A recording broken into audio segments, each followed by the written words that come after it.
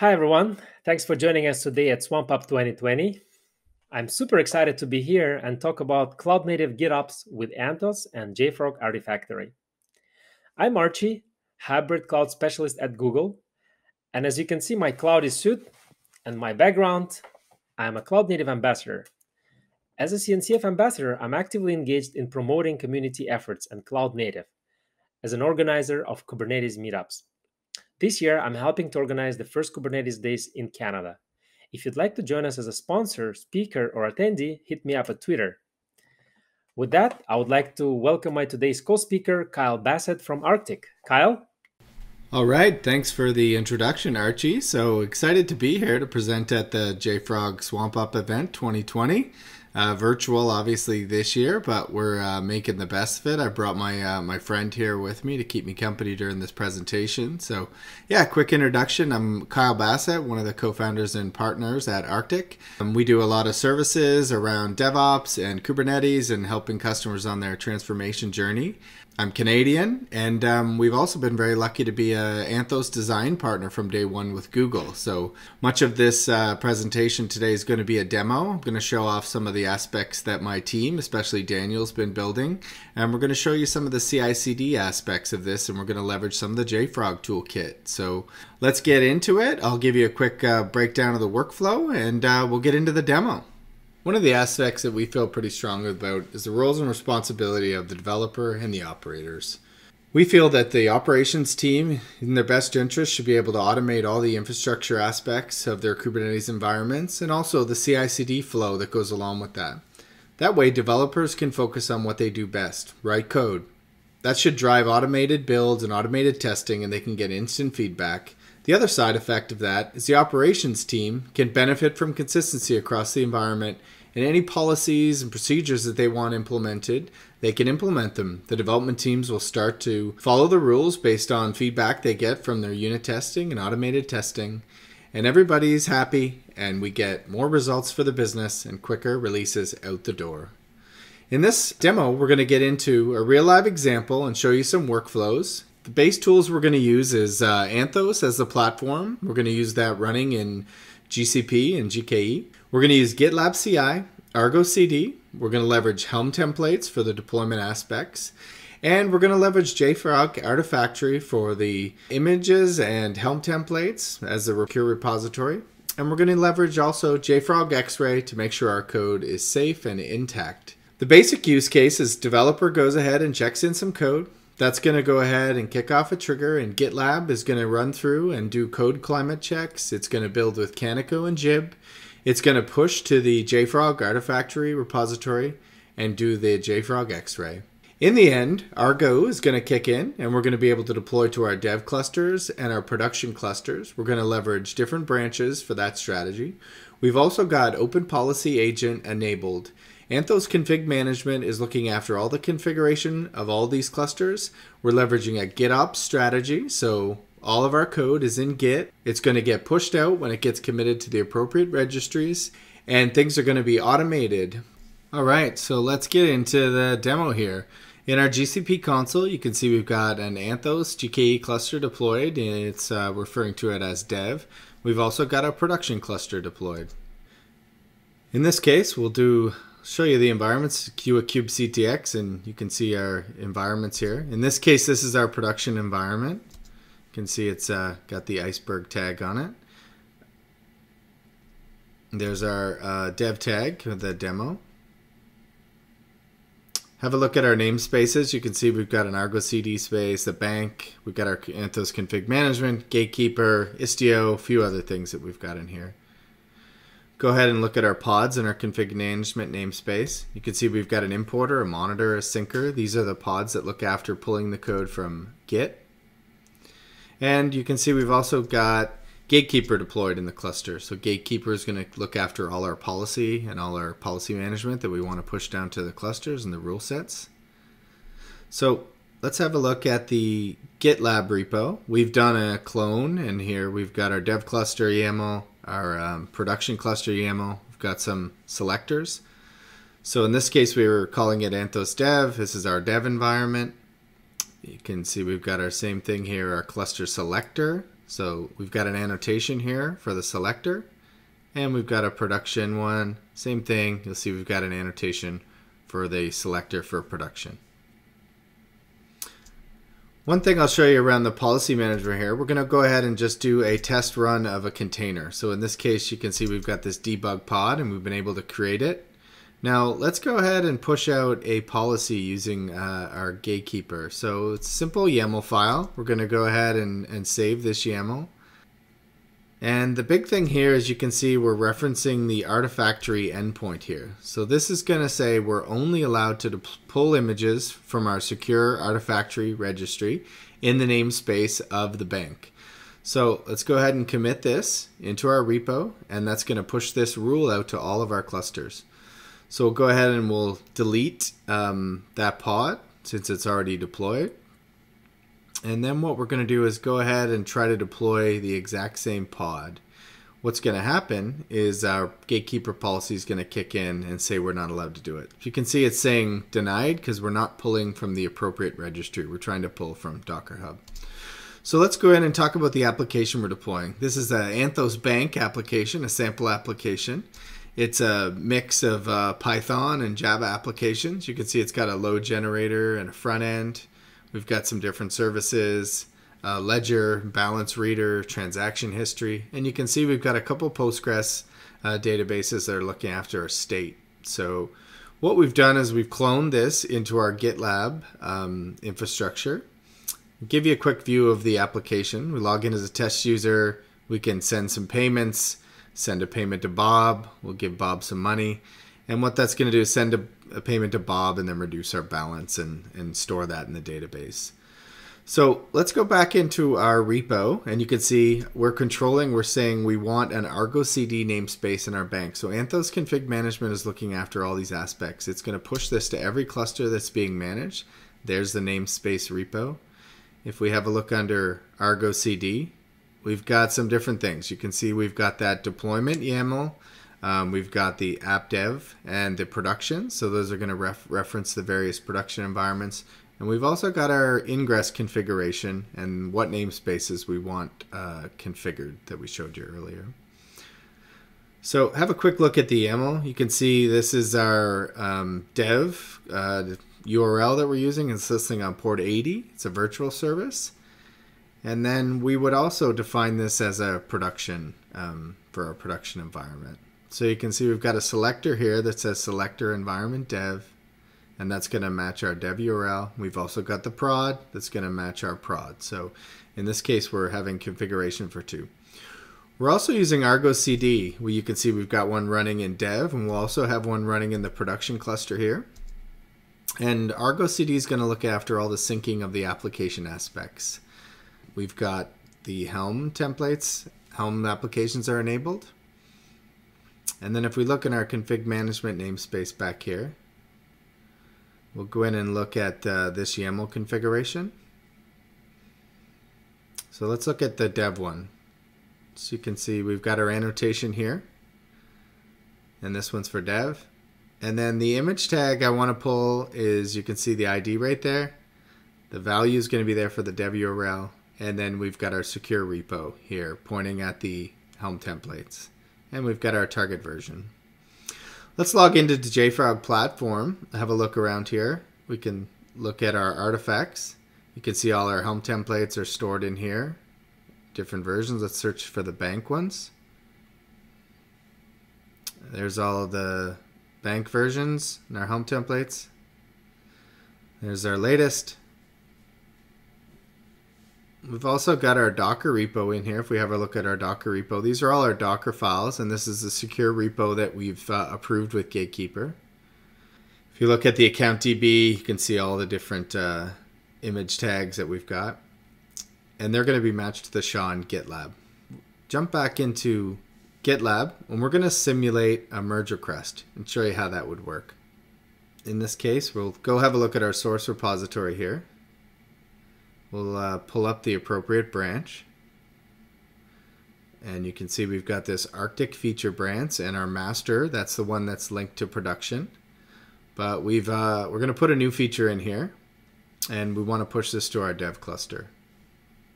And then we'll eventually push this to master once it's been approved and go through our workflow. Go back to merge request here. And we'll go create a merge request. And let's go ahead and pick the branch. So we're going to say Arctic feature, push this to dev. We can do a quick compare on these. And we'll add a message. So let's turn this into Arctic Bank. We've got Anthos Bank. Well, we just need some free code and we can have an Arctic Bank. Why not? We've got our Kubernetes cluster, so we might as well have a bank. We don't want to delete the source branch. We'll go ahead and submit the merge request here. Now, you can see as soon as we submit the merge request, we've got a pipeline deployed. If we dive into the pipeline, you're going to get to see the workflow here a little bit. So first thing it's going to do is go ahead and do a code quality. Then it's going to go ahead and do the build. It runs through a bunch of different aspects of the build. You can see it's building the different containers, go through the Docker images for all these. It's also going to use Jib. Jib's a tool provided by Google, used to build containers. And then the third stage, and then we're going to stage our Helm parameters in our ACM repo. Let's go and quickly show the ACM repo. We've got a pipeline staging folder here. And you can see we've got a YAML file here, and it's a skeleton. And you can see we're providing environment variables here, and then anything in dev with this annotation, but the prod will have also a separate annotation that I showed you earlier. Namespace we target is going to be bank. There's the server, and the parameter we want to leverage is the image tag. And the host name, you can see we variabilized those. Let's dive back into our pipeline. Here's our image ID. You can see it's in GitLab. So it'll come in as an environment variable, and also our front end will come in based on that annotation. So let's go under our pipeline settings, and we can look at the variables, and all the variables are set in here. Here's our front end URL for dev, URL for prod, all the different variables we want here. We showed you that earlier. That's also managed by the ingress configuration and Anthos config management. So let's log into Artifactory, and you can see all our different tar files there. Go back and have a quick look at our pipeline. You can see our pipeline's running. And it's making its way. It's done its code quality. It's going to start to build these images. You can see it's going through. Most of the images are built.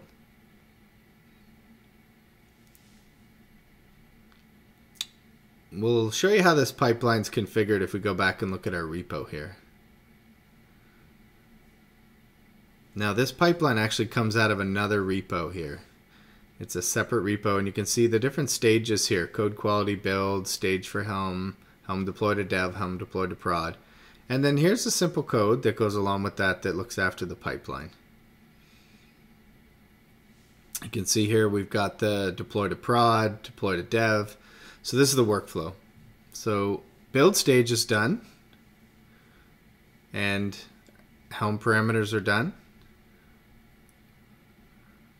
So the CI process is done at this point. Now, if I was a release manager, I'm going to go ahead and merge this if I feel that it's in a good state and it's passed all my pipeline checks, so I trust it. So I'll go ahead and merge it, and you can see another pipeline is kicked off. This one's got one job, and it's going to do a Helm deploy to dev. We can go and dive into that and see real-time what's going on. Let this run. Now let's go look at the Argo environment, and we can see the synchronization. So here's all the configuration and deployments, and you can see it's synced, but 21 hours ago was the last time it got synced. But what we can see here is we go in to the namespace under ArgoCD.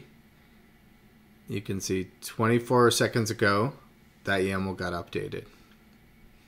If we dive in here, you see the image tag, the values ending in 07, and there's the host name that's the same.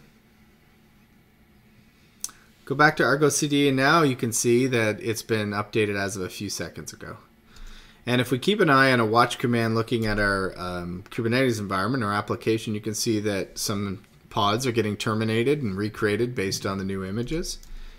If we go back to the JFrog environment, let's check by last modified. And there's the image, and we can have a look at the X-ray status of this image, for example.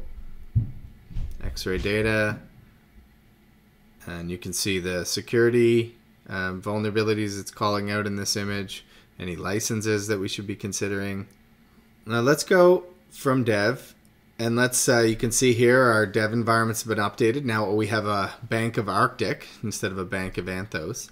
But now that we've tested this, it's time to push this out to production. So if we go back to GitLab, let's go to our merge request this time, and we'll create a new merge request. Now in this case, we want to put this from dev to prod since we've done our test. We don't want to delete the source. Go ahead and submit the merge request, and that's green check. So we can go ahead and merge this. Now, as you can see, it kicks off another pipeline.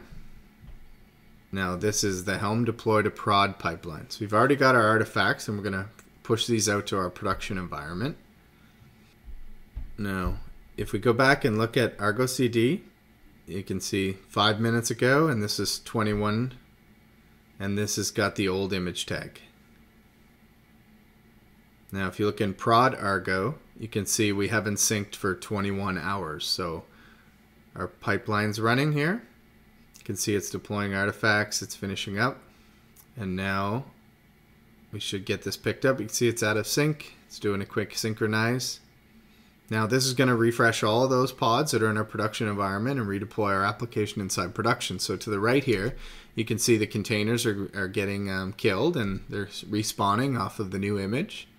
You can see they've been up for 5 seconds, and prod is up and running. So prod very shortly will be in the same state as dev. If we go ahead and log into our prod environment, you can see it's bank of Arctic now instead of Anthos, and we've got all our data in check here. So you've got to see the workflow and how it works. This is one way to do it. Obviously you can put more check and balances, you could add more security, but really this is showing the power of we're just leveraging Anthos Kubernetes clusters, and Anthos config management is managing all the environment aspects. We're leveraging some really good tools in GitLab and ArgoCD, obviously the Artifactory toolkit and the security scanning aspects. And you know, as a developer, I'm able to just focus on writing code, checking it in.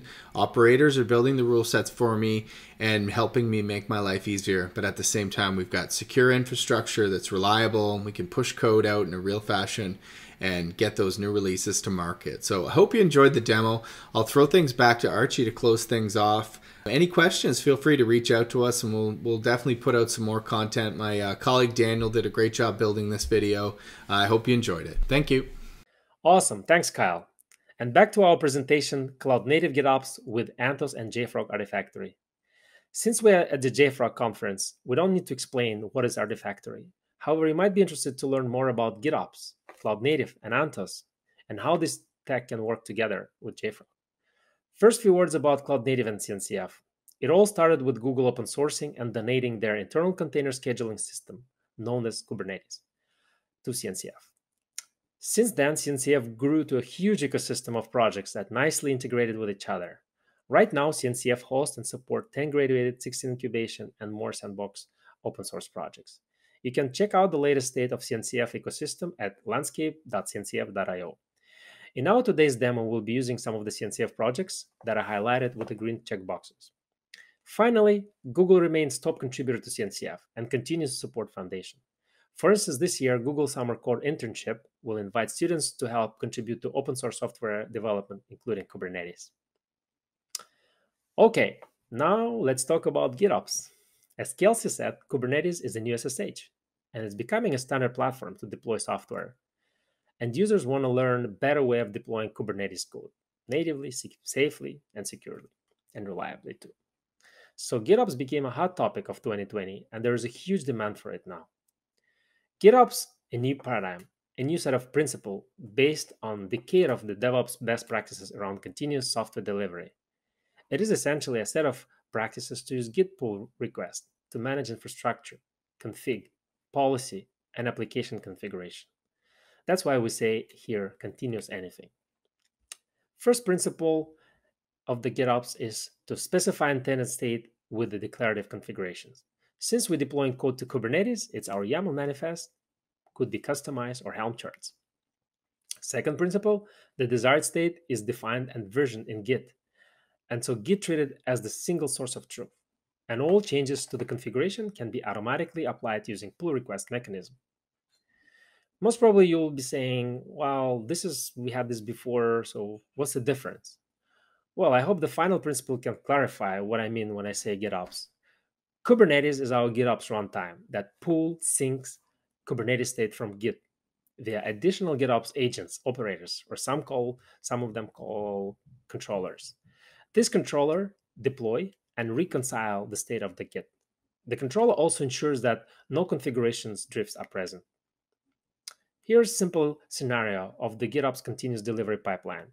Step 1, developer commits a code to GitHub. Step 2, code get reviewed and tested and then merged to a subsequent pipeline stage. Step 3, GitOps agent applies changes if it's different from Kubernetes cluster state. It's worth to note that agents like ArgoCD can not only apply a Kubernetes manifest, but they also can apply your Helm charts, your customize. So from what we've discussed so far, it is quite obvious to see the advantage of the GitOps. This is deployment options available today. Ask developer, do they want to deploy code with a third-party CD tool or simply follow the Git merge workflow? Or ask your operations team if they prefer Git workflow rather than using Ansible, Bash, or Makefile to deploy Kubernetes code for a traditional CI/CD system. Second, increase speed of software deployment without making things complex. Controllers can apply and revert changes within the seconds. Third, Git as a single source of truth. Bring consistency and standard across your config and application deployment. There is no more sprawl. There are other advantages that are listed here, like reliability, security, and visibility that users gaining by using GitOps. So where you can apply GitOps today? First, you can use it for continuous delivery. You can deploy your cloud-native apps like Prometheus, Jaeger, Fluentd. You can deploy your microservices. People even using it for MLOps. Then you can use it for continuous operations and apply configuration on all your Kubernetes clusters to prevent configuration sprawl. You can use it for continuous security and apply your policies and compliances. And finally, perhaps something new to many of us is to deploy cloud infrastructure in a GitOps fashion. Now, let's get into the meat of our presentation and talk about Flowers, or Anthos in Greek.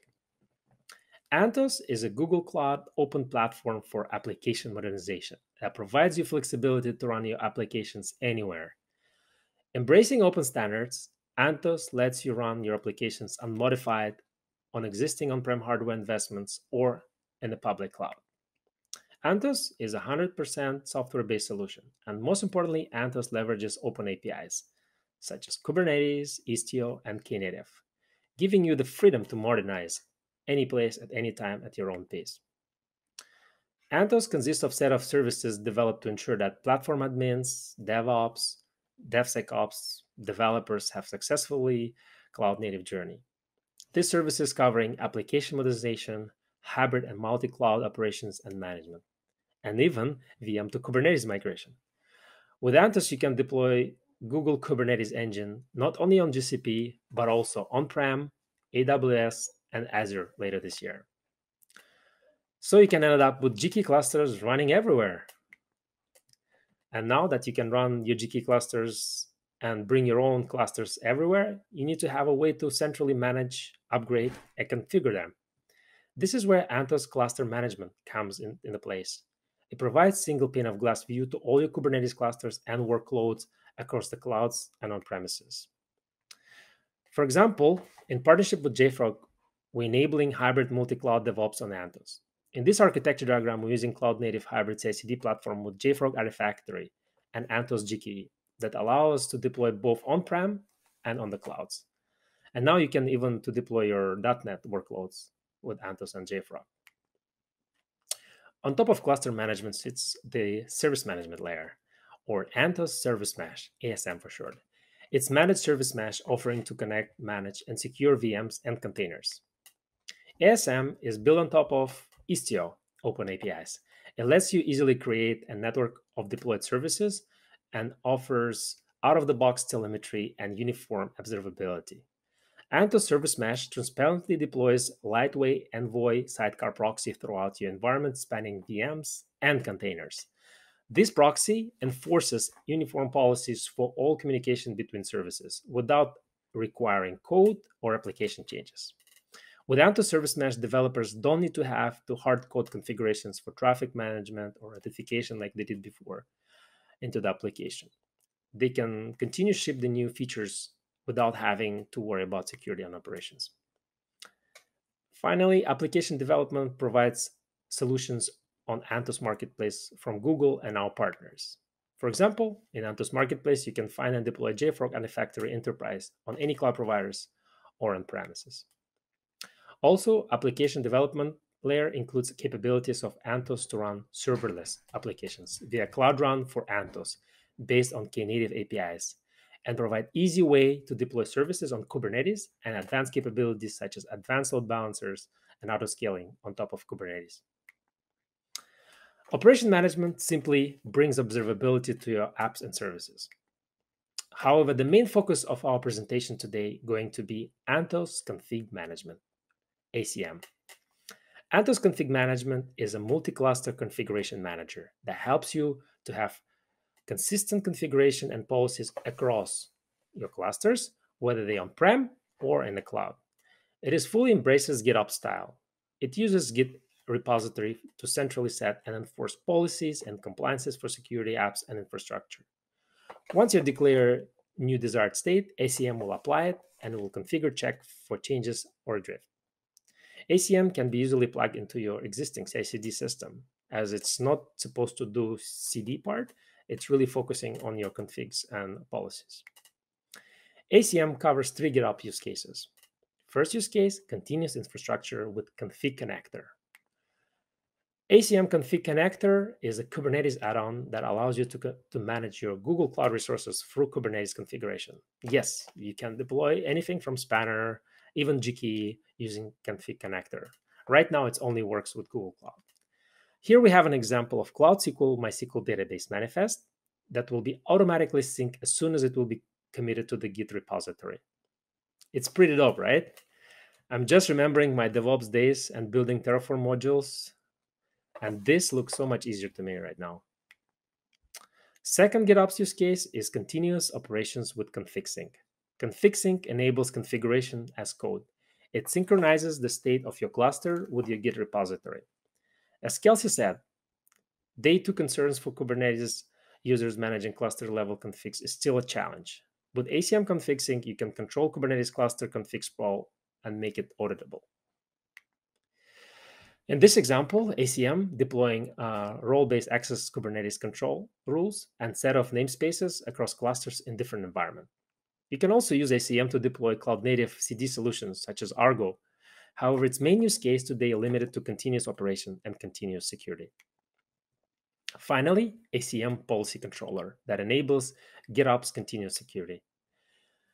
ACM policy controller is integrated with CNCF Open Policy Agents OPA, and this uses Gatekeeper project and provides catalog of policy templates that turns Arrigo policies in compliances into Kubernetes objects.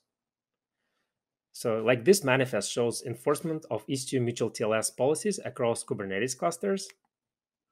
Or in this diagram, you can see that ACM policy controller applies JFrog Artifactory as the only allowed Docker repository. As well, pod security policies and container limit policies that are going to be applied across all clusters. So today, we gave you a quick look on how you can use Anthos and JFrog Artifactory and take advantage of new principles in DevOps space, such as GitOps. There's a lot of other technologies that Anthos can enable to help modernize applications, such as binary authorization, serverless Cloud Run, and more. To learn more about Anthos, we're inviting you to join us for a free virtual multi-week digital event, Google Next 2020, showcasing the latest innovation in cloud technology. And with that, thank you for joining us today.